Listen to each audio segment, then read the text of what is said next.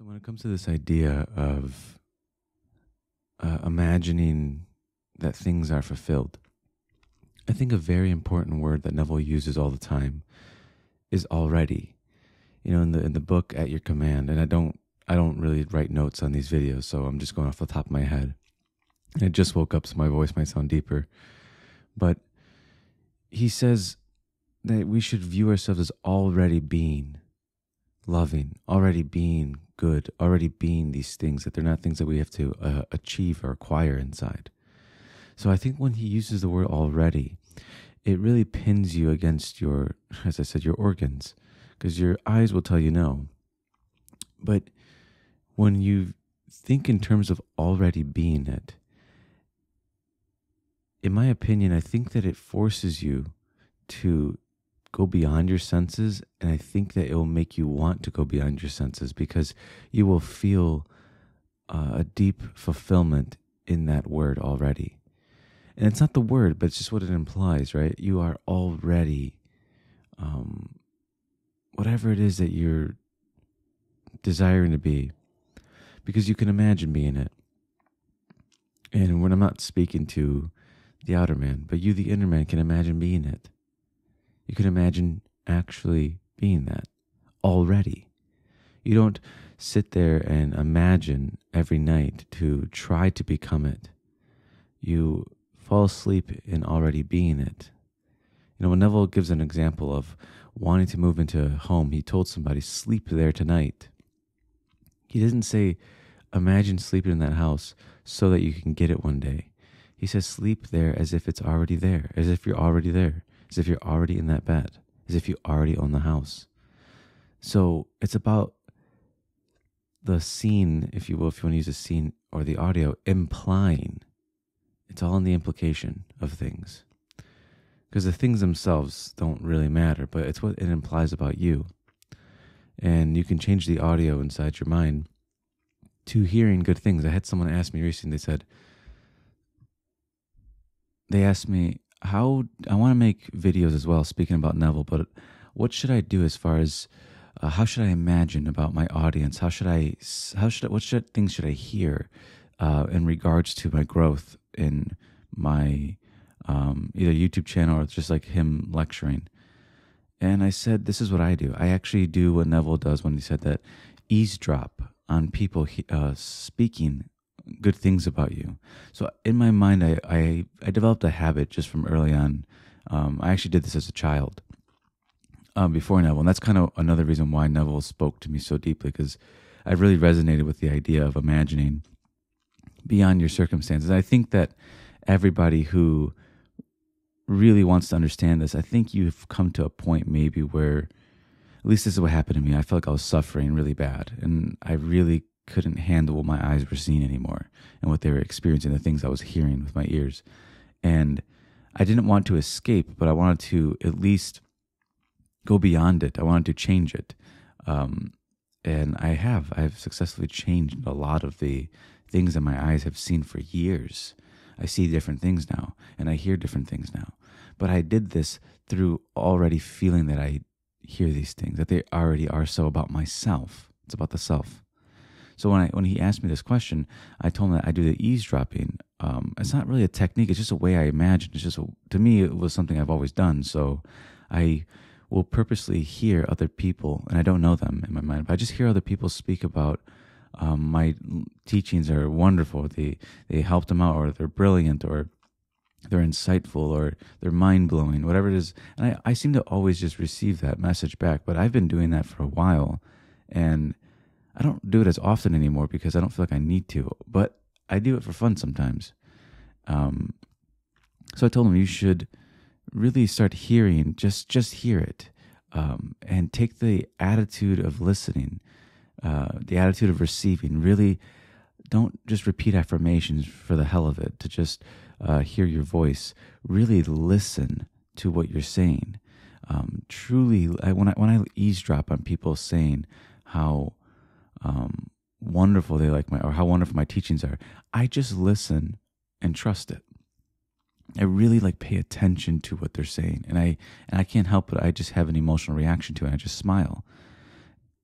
And I think this is something you can utilize in all areas in your life. So I don't always do just like a scene, because I think what happens is that when you try to do, what happens that instead of feeling that you already are it, or you're creating either audio or scenes to imply that you already are it, I think what happens is that we meddle in the middle and we try to create the perfect scene or create the perfect audio. It's about what it implies. So when I want to hear that my teachings are insightful from Neville's teachings. I really want to hear that, so I do. But it's me, the inner man, who wants to hear it.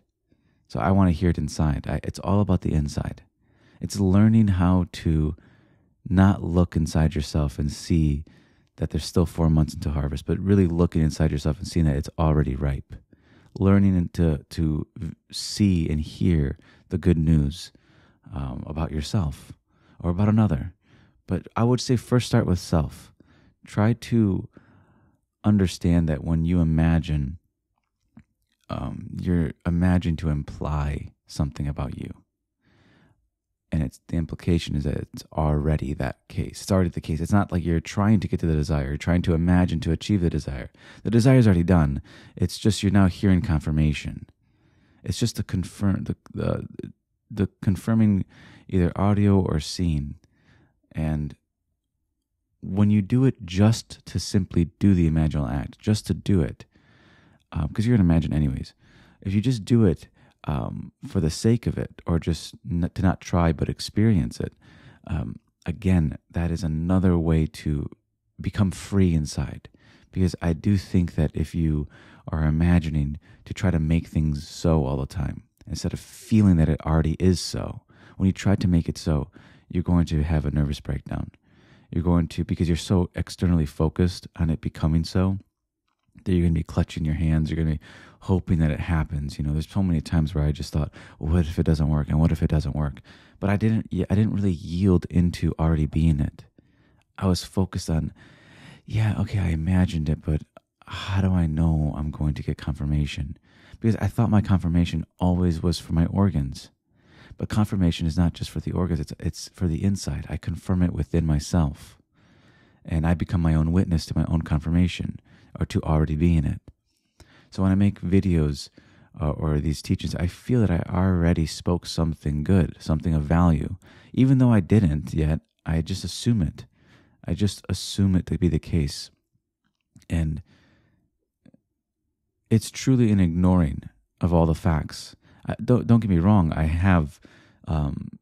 will have certain insecurities that come up. What if I say the wrong thing? And what if all of that to me completely removes itself the moment I feel like I already have done it. I don't think about my insecurities as much anymore. And if they do pop up, it's so easily dismissed now, because I'm the one doing it. Right? I'm the cause of my own wealth and my own poverty. I'm the cause of the good and my own bad. I'm the cause of me being violent or me being kind. I am the cause of these both. And I accept that I'm the cause of it. I take responsibility inside myself for being the cause of how I am inside myself.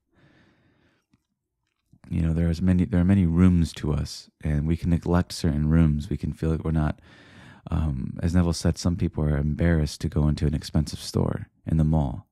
They feel like they can't afford it, so why go in it? But Neville says, go in there regardless in your mind. So become free inside. You know, there's all these judgments that are given to us by either our society or our families. And these judgments, we wake up in the mornings and we look to ourselves and then we think, okay, it's time to judge myself negatively, just like I did yesterday. But we don't have to. We can feel that we already are it. And again, I'm speaking to the inner man, that you already are what you want to be. You already are it. And if you just accept that, you will have a change in your thinking, and you'll start thinking from these positions, from already being it. So the already is, in my opinion, such a beautiful word when it comes to Neville's work, because it really pins you against your own ideas. It pins you against your insecurities. The war is on now, right? That's the battle. The battle for your own freedom, your own freedom to assume, your own freedom of expression is now being called into question because you want to hold on to your insecurities that you've held on for so many years. You want to keep imagining that you lack confidence, or that you lack brilliance, or because the way you look, you lack this, or we come up with all these reasons on why our judgments or the organs will tell us why we lack something.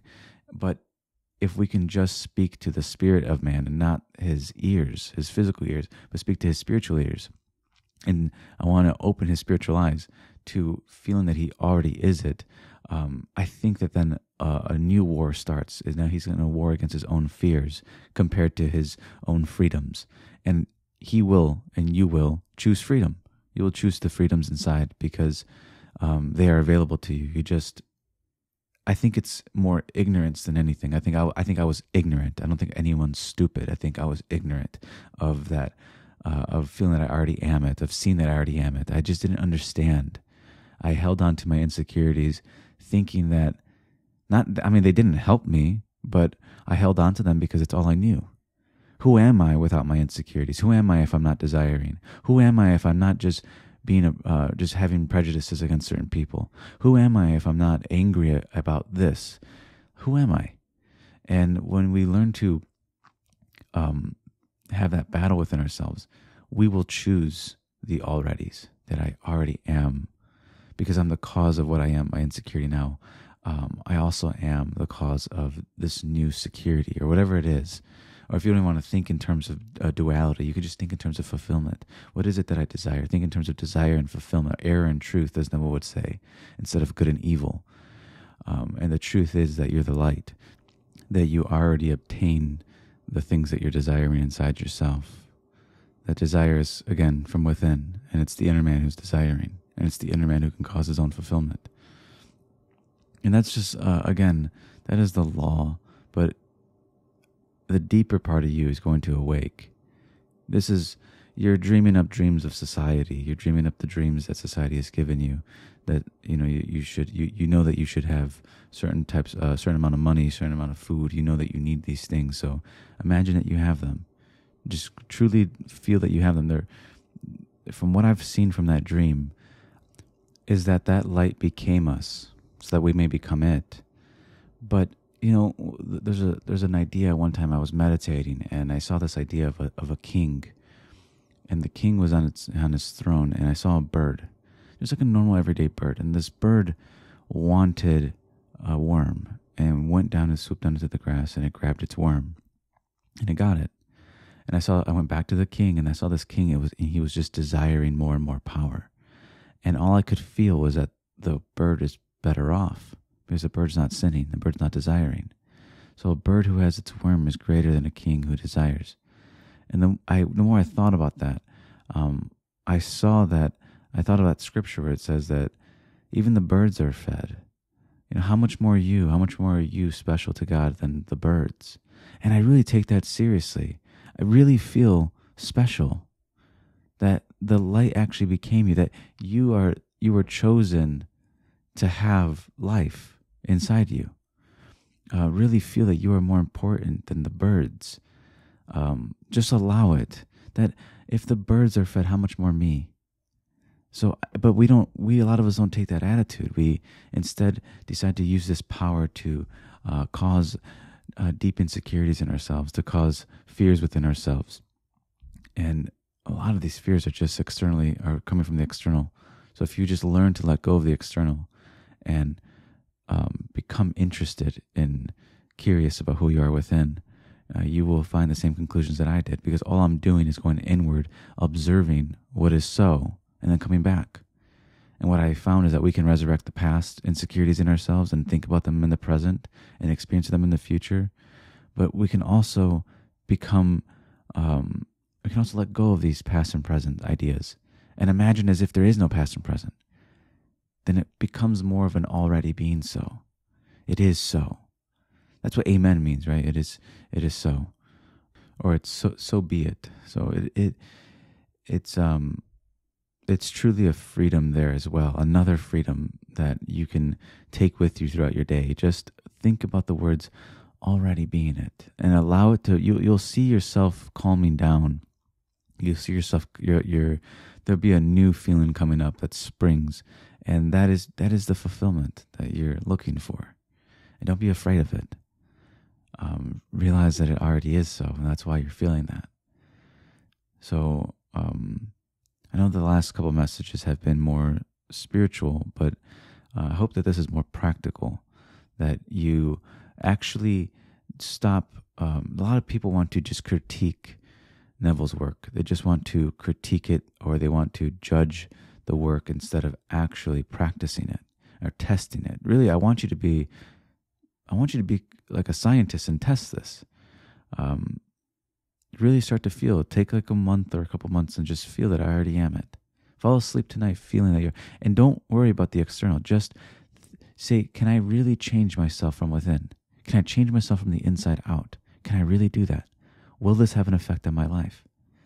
And how would I go about the change? Well, Neville says, go to the end, to what it already is so. It's not you're going to the end to make it so. It already is so.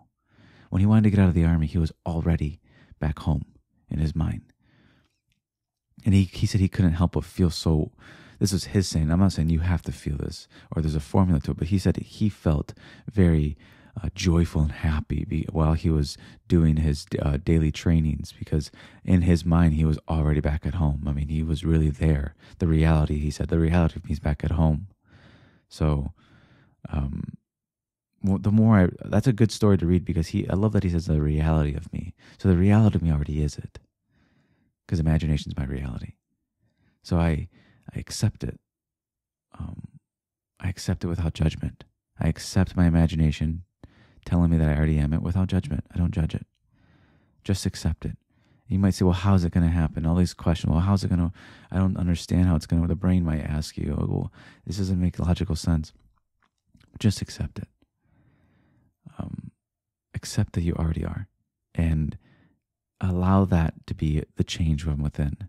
And don't think that, don't go back to the organs of the eyes and say, well, I don't see it still. I don't see it. Just keep focusing on the internal change. Keep your eyes inward. Really focus that that it already is. So ignore your senses. Ignore the words that have been told to you, and open your eyes and see that you already are it. Thanks for listening.